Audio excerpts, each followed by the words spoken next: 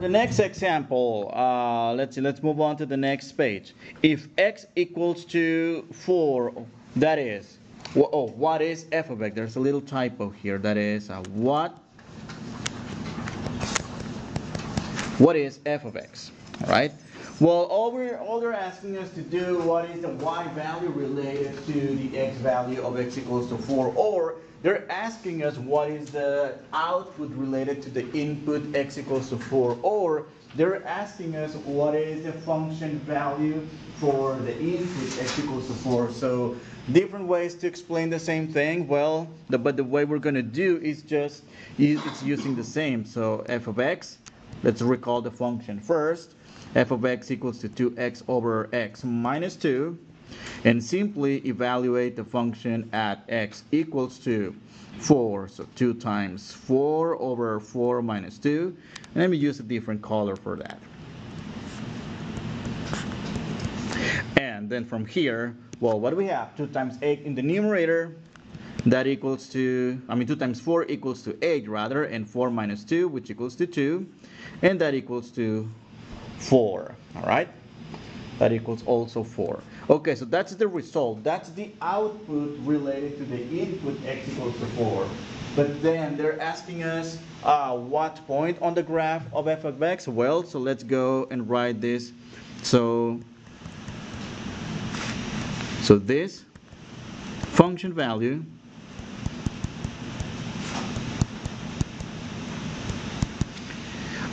describes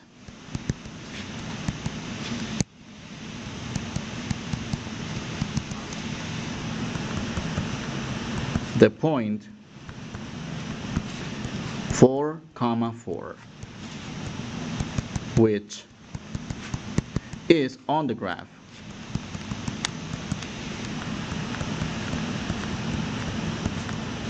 of f of x. All right. So that's essentially what this is telling us. All right. For the next part right here, if f of x equals 1, what's x? What point or what points, could be more than 1 point, by the way, are on the graph of f of x? Okay, so we need to be very careful here because this time they're giving us the output value. So we're given the output. They're asking us what is the input, or what were the inputs for which the output equals to 1. And again, my advice, always write the original function once again. All right, so that is f of x equals to 2x divided by x minus 2. Where in this case, what's that? Okay, let me highlight this.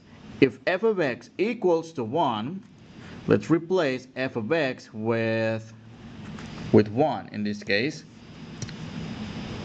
That'll be 1 equals to 2x over x minus 2. All right. Okay, so from here, well, now we need to solve this equation for the variable x. And well, this is one of those kind of rational equations that we need. Okay, let me write a 1 in the denominator, an invisible 1. And to solve a rational equation like this that contains one fraction equals one single fraction, all we do is simply cross multiply, and that is x minus 2 equals to 2x. So now we have a simpler linear equation for which, again, you might want to have all the variables on the left-hand side of the equation and all the constant terms on the right-hand side. So let me move the constant first. So the right-hand side is not left by itself. I mean, with a zero rather. So that'll be, okay, cancel the 2's. That's going to give us, that's an x equals to 2x plus 2. And then how about we move the negative 2x, and that equals to, okay, cancel, that equals to x minus x, which is negative x, equals to 2. But we don't want negative x. We need to get the x by itself. We need to divide both sides by negative 1. All right? And And that's going to give us x equals to negative 2. Well, that's the input for which the output is x equals to 1. But now the question here now, instead of looking just at the machine approach, the function approach, well, now let's relate it to its geometric meaning. That is, what is the point, or what are the points that are represented by this? Well, the only point, so the point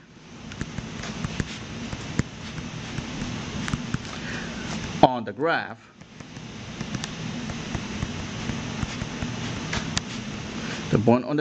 of f of x is the point, oh careful, x equals to negative 2 and f of x or y equals to 1. Right? So that's our point in this case.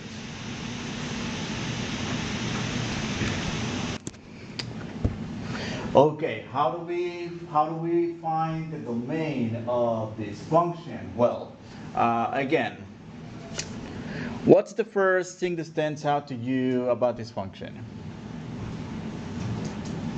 that can potentially show its, I don't know, its weaknesses? Again, thinking of the machine approach, so we can input what our favorite value to a function. However, there's values that can make the function blow up, like the coffee maker example we did the other day, for which we can put different things, but if we put gasoline, is going to blow up, right? So think of this when looking at a function like this. So what's the red flag for this function? What's the what in the function? The red flag for this function. That is a fraction. That's number one. That is a fraction. How do we deal with those?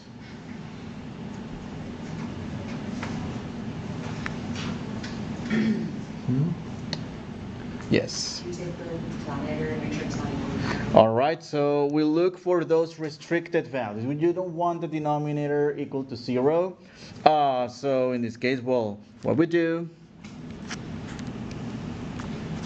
set the denominator x minus 2 equal to 0, solve for x, that's x equals to 2, and this is the restricted value. So we need to restrict that number from the domain. And just think about it. What happens if you plug in 2 for this function? 2 times 2 in the numerator is 4, that's fine.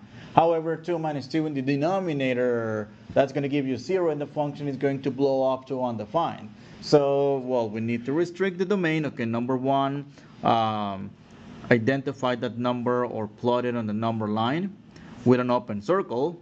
That's because it's going to be a restricted value.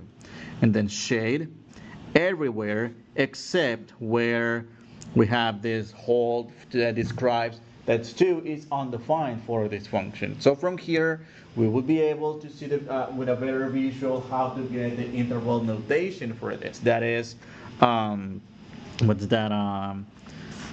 Negative infinity to 2, but in this case, well, parentheses for the 2, then we need to jump the hole with a union symbol, continue with the 2 all the way to infinity. So that's the graph or the number line representation of the domain, the interval notation, and set builder notation. All right, that is going to be, well, it's a lot shorter to write x such that x can be pretty much everything except 2.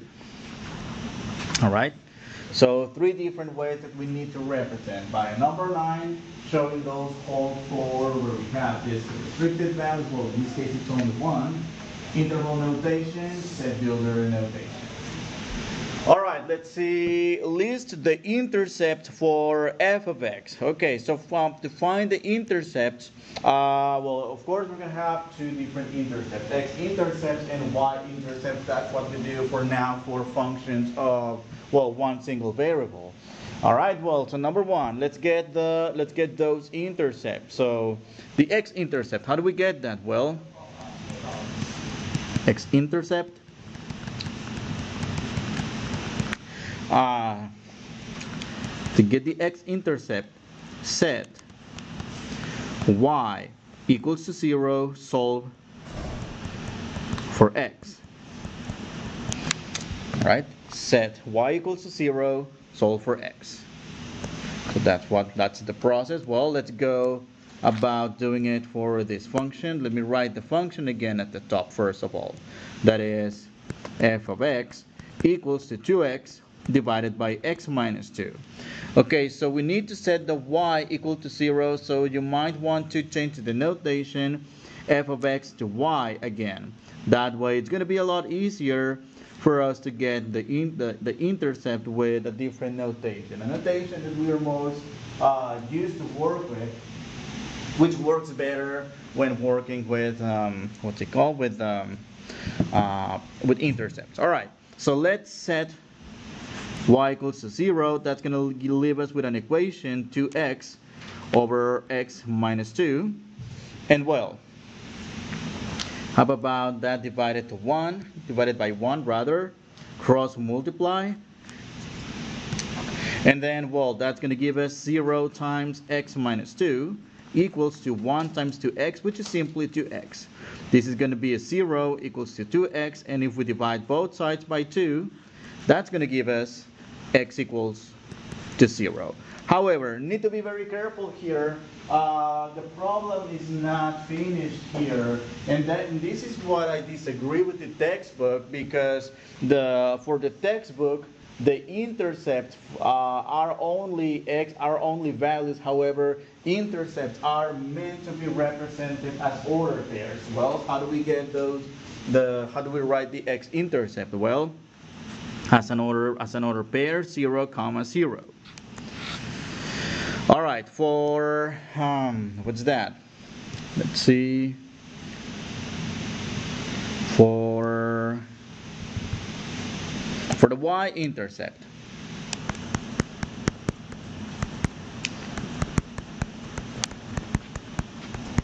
instead we do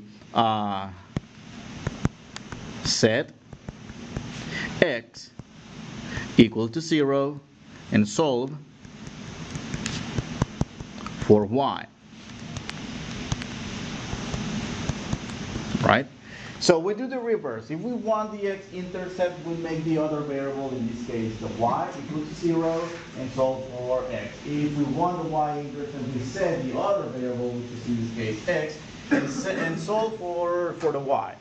Alright, so in this case, what do we get? Well, this example, I don't think it's going to be that of interesting, because it's going to give us just the 0, 0. You'll see. So y equals to 2 times 0 over 0 minus 2. So essentially, set x equal to 0, right? And that's going to be 0 and 0. That equals to y equals to 0 over negative 2, which equals to zeros. Divide 0 by any number except 0, we should get 0. All right? So that's going to be the order pair. What is that? The point 0, 0. And well, again, that again is not like the most interesting function to work with. Let me give you another one. So how about you guys? You guys use the back side of the page, and let me add another one. Find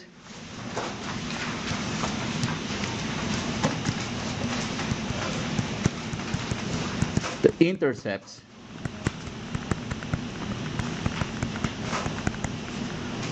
of f of x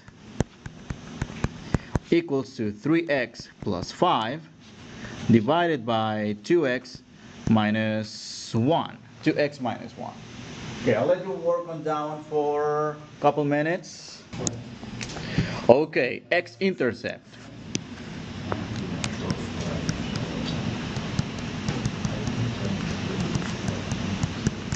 X-intercept. Okay, so how do we get the x-intercept? What do we do to get the x-intercept? Set y equal to 0. Now, whenever you set y equals 0, my advice, okay, this is gonna work better for this kind of exercises. Just start writing an order pair for which the y equals to 0. Then we're gonna fill in the blank, the x coordinate by whatever we get from solving, from setting the function equal to f of x or y equal to 0. So you might want to also change the notation to y instead of x. And then, well, in this case, how about, what's that? 0 equals to 3x plus 5 divided by, what's that? 2x minus 1.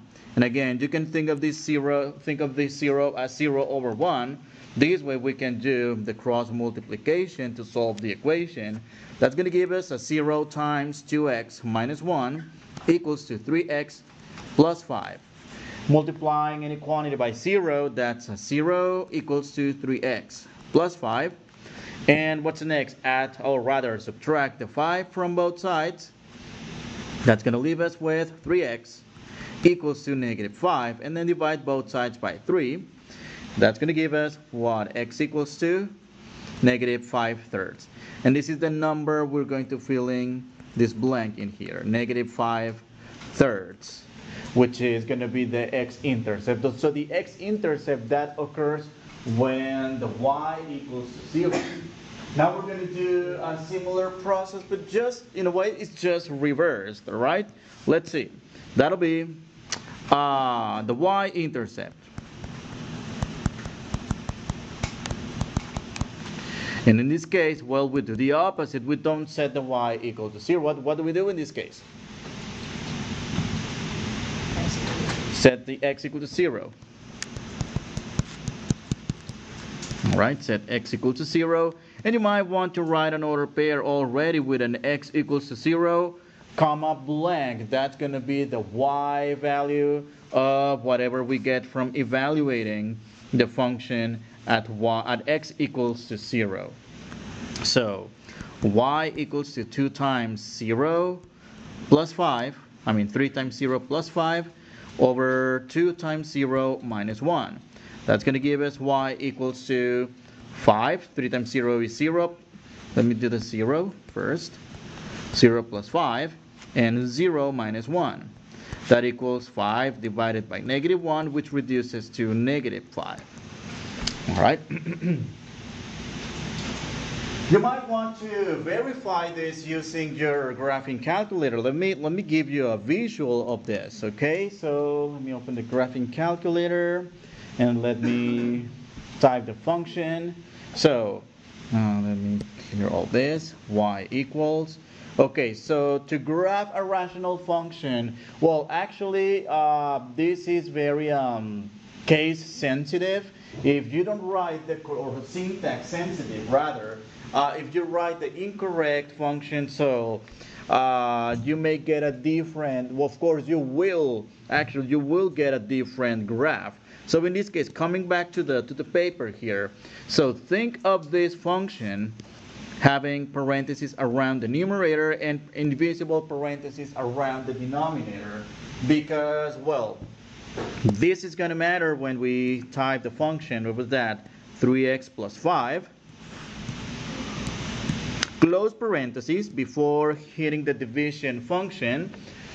And we'll open a new group of parentheses for the denominator and then type the 2x minus 1. All right? And let's graph.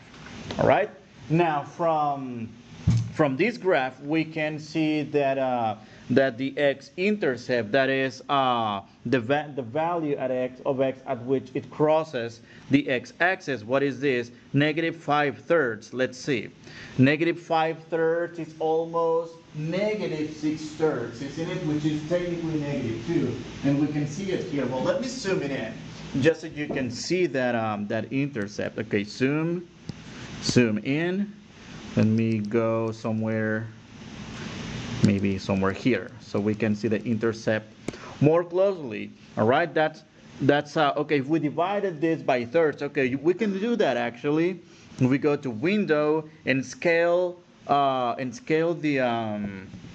the x's not by ones but rather by thirds. You can go back to the graph. Each line right here will represent negative 1/3, negative 2/3, and negative 3/3, and negative 4/3, and here is our negative 5/3, which is in this case the x-intercept for this graph. Let me go back to the usual window. Let me fix it so that the scaling for the x's is not by a third each mark, so it's still representing 1. And also let me go back to the original zoom standard, that is. Okay, now we want to locate the y-intercept. What did we get for the y-intercept? 0, negative 5? Alright, so let's see. Let me go to the graph. And in this case, I'm going to go 1, 2, 3, 4, 5. Well, it's kind of all overlapping here. Let me zoom. Let me zoom in. And let me go somewhere where around the oh, come on. Zoom in.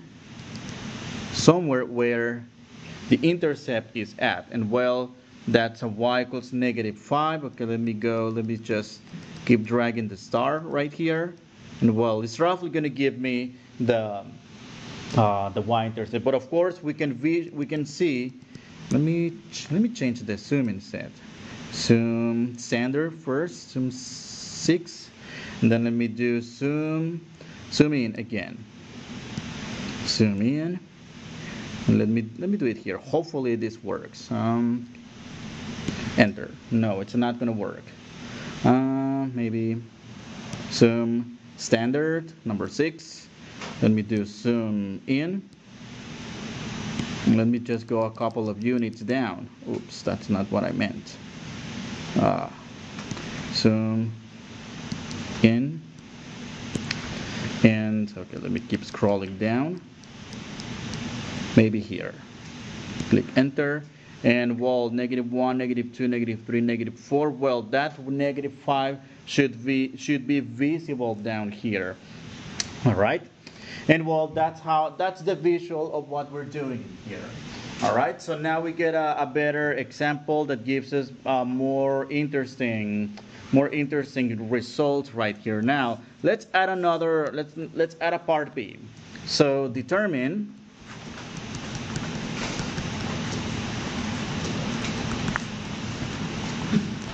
whether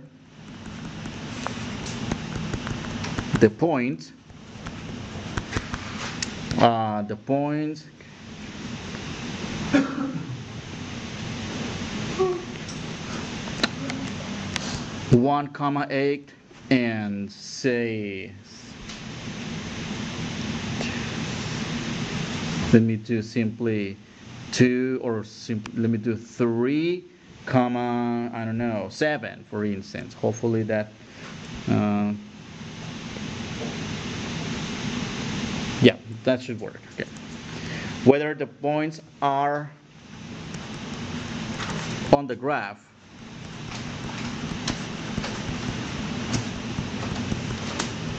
of f of x, right? That's going to take us back to part A of the exercises we have been working. So go for it. I'll let you work on that part.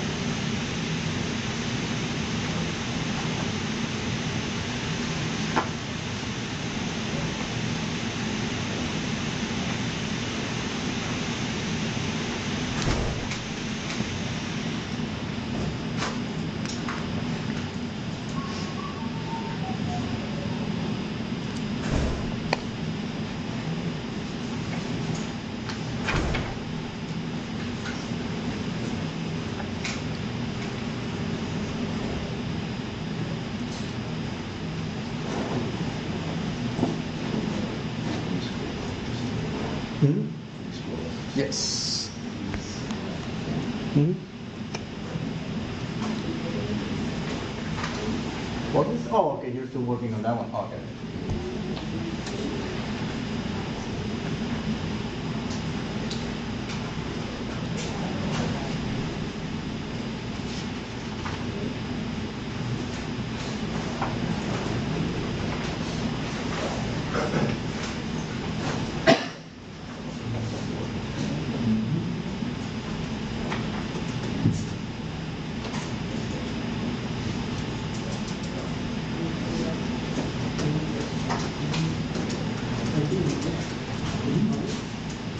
No, we're doing like part A. No, like part A. Can you go back? We're pointing to part C. Check part A. In the first page.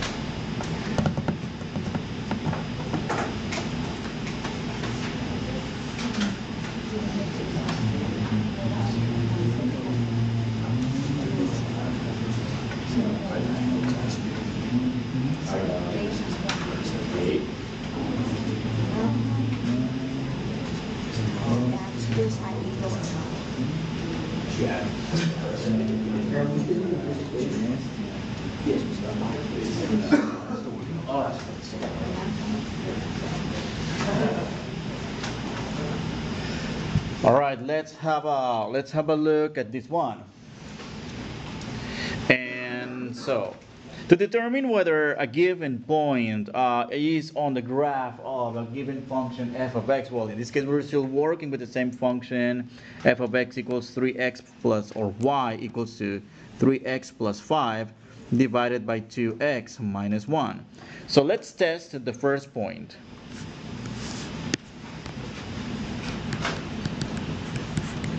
One comma 8. So testing the point 1 comma 8, well, what do?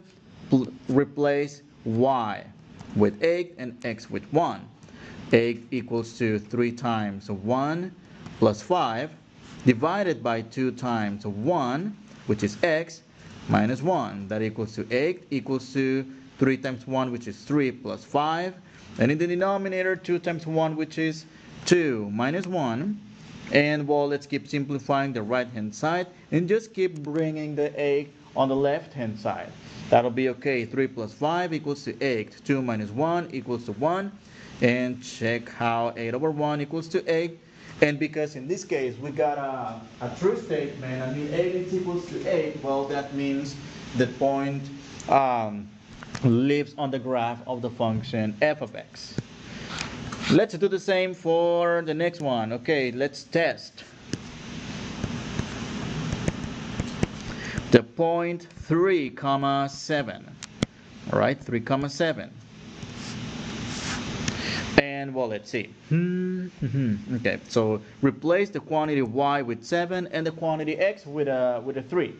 So is 7 equal to the quantity, what is it, 3 times 3 plus 5 divided by 2 times 3 minus 1. Well, let's see. 7 equals to 9 plus 5 over 2 times 3, which is 6 minus 1. And in this case, well, what is this? 14 divided by 6 minus 1, which equals to 5. And well, is 7 equal to 14 over 5? No, so in this case this is not equal to, and therefore this point is not on the graph of the given function. F of x equals to y equals to 3x plus y over 2x minus 1. All right? Well, A very classical example that you will see both on the homework, and that's something you should expect to see on a future exam or even quiz actually. Well, that's when we're given this function. We're not given anything about f of x equals 5x minus 7. No. We're given just a random curve right here with points that we can use as an information here. Let's see. So from this information, from this graph rather, they're asking us to answer all these parts. Find f of 0, f of negative 2, and f of 6. Okay. So f of 0, number 1. So they're asking us for the y value for which x equals 0. What is that y value for which x equals 0? 0. So you can see it on the order pair actually. So that's 1. Alright, what about f of negative 2? What is the y value related to x equals to negative 2? 1. And you can see it in this order pair here, right? And lastly, f of 6. What is f of 6? 0. Alright, good. Okay, part B is f of 3 positive or negative? Negative, right? So, okay, I know. So when we look at the graph, notice how the marks for the axis are multiples of 2. But of course, you can do the ones in between, like 1, 2, 3, 4, 5, 6, 7. Well, f of 3, well, that's whatever that is. We don't care about that numerical value. So in this case, we can see that the y value related to x equals to 3, it's negative. All right. Now be careful. For what values of x is f of x equals to 0? In other words, what are the values of x for which y equal to 0? That is, recall that f of x can be thought as y. All right. So let's look at all the points that contain a y equal to 0 and list them. So x equals, comma, x equals, comma, x equals. And maybe 4 values, I don't know. Well, I'm going to list 3. I can see 3 values. So what are those values, by the way? 0, 4, and 6. Do we agree? Yep. 0, 0, 4, 0. Yes, for y equals to 0, and 6, 0. That's correct. 0, 4, and 6. That's right. All right, let's see.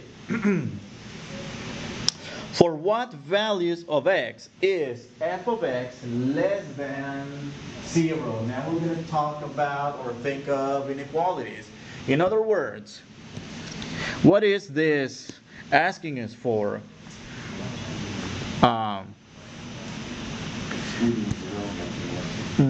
So the interval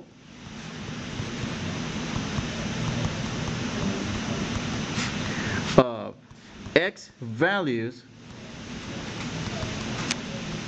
for which the function values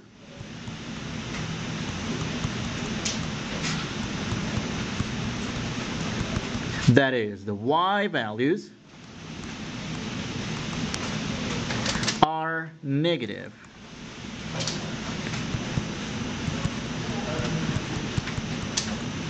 All right. And well, let's observe the graph. And so again, to answer this question, you can think of the x-axis here as dividing the graph into 2 parts. The upper part of the x-axis will have the points on the graph that contain the y value as a positive, while the lower half or the lower part of the x-axis is going to give us all the points for which the y value is actually negative in this case. So in this case, my advice is to highlight that part that is negative. In this case, it's essentially all this part. And now, in this case, we need to express or represent that that yellow sector using interval notation. So how do we represent that using interval notation, by the way? Parentheses, 0. So x belongs to parentheses 0 all the way to 4. And in this case, we are using parentheses for both because they're asking us for less than. If they were asking us for less than or equal, we would have used brackets instead, right? Let's see, what's the domain and the range of the function? Well, again, that's going to take us back to what we did at the beginning of the semester when we were finding graphs from, or domains and ranges from graphs. So let me erase this shaded in yellow. And again, we're going to take the same approach. In order to get the domain of the function, we're going to scan the graph from left to right. And to get the range, we're going to scan the graph from bottom to top. All right. Now, what would be the domain of this function, of the function represented by this graph? Again, scan the graph from left to right. Negative 4 to 6, right? Because in this case, the smallest value of x is the one that is the leftmost all the way to the rightmost value of x, which is 6. And in this case, notice how we have solid points at the point -4, 2 and at the point 6, 0. So that's the reason why we will represent the domain using an interval. So domain, that'll be from -4 all the way to 6. Both endpoints of the interval are going to be included. All right? Well, that's using interval notation. Let's write this down using set builder notation because on a homework, on a quiz, or an exam, you may be asked for either one of the notations or even both notations. So, which is the same as saying x such that all we do is write down the numbers, -4, give some space, 6. Put the x in the very middle and put greater than or equal, less than or equal symbol to write that interval as an inequality. And that inequality goes inside of the curly brace notation to represent the domain. All right, let's see. That's the domain only. Okay, let me move this over here. What about the range? Okay, range. All right, let's have a look at the graph. So in this case, for the range, we need to scan the graph from bottom to top, that is, and we can see that the lowest point, the lowest y value on a graph, it's indeed -2, and the largest value or the highest y value equals to 3. All right, so from -2 to 3. Okay, range -2 to 3. Also with brackets and using interval notation. That's in this case y such that not x, because range is related to the y variable, not the x variable. That equals to -2 less than or equal x, which is less than or equal to 3. Right? The question here is next part F. What are the intercepts of this function? Number one, let's list the x-intercepts first. Because, well, the question here is not very specific. Well, since in this case it's not very specific, that means they're asking us for all intercepts, not just the x-intercept, not just the y-intercept, so all the intercepts. So let's list the x-intercept. X-intercept, whoops.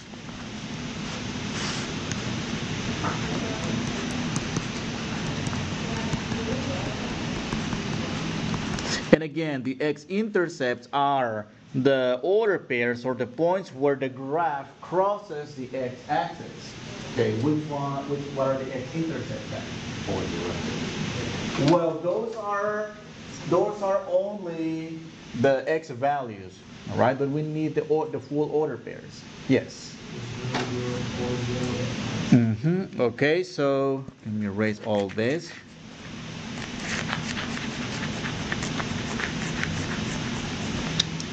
0, 0, 4, 0, and 6, 0. All right. Okay, 0, 0, 4, 0, and 6, 0. All right. What about, okay, that's the x-intercept. What about the y-intercept? Well, also 0, 0, right?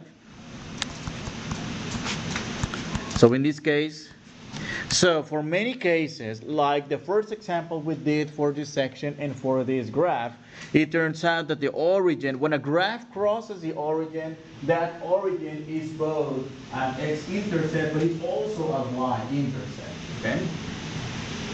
So that's part, what is that? Part F. Now, letter D, how often does the line y equals to -1 intersect the graph? All right. So let's consider the line y equals to -1. So that in order to graph that line, that is, go to -1 and draw a horizontal line. And the question is, how many times is that horizontal line crossing the graph of F? 2, all right? 2 times. What about the line y, or rather x equals to 1? In this case, it's a vertical line. X equals to 1. That is, okay, let's go to 1. And in this case, how many times? It looks like only once. All right. And now, the question here is, for what values of x does f of x equals to 3? In other words, what x values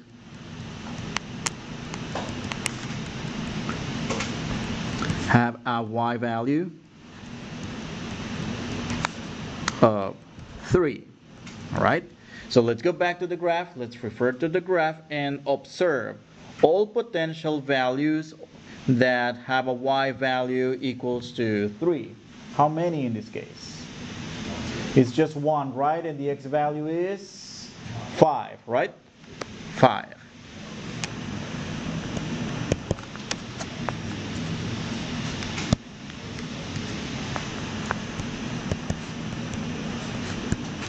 And similarly, same question, what values, okay, what x values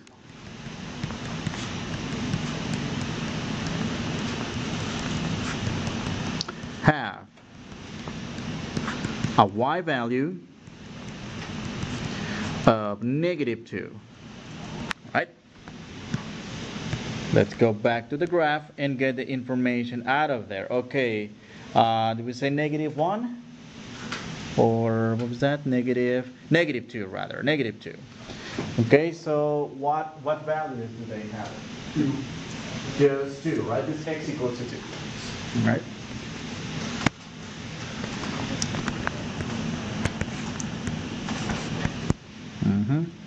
Oh, let me write it as x equals to 2, and this one as x equals to 5. All right, let's see if we have anything else about this section. Looks like that's about it, right? Okay.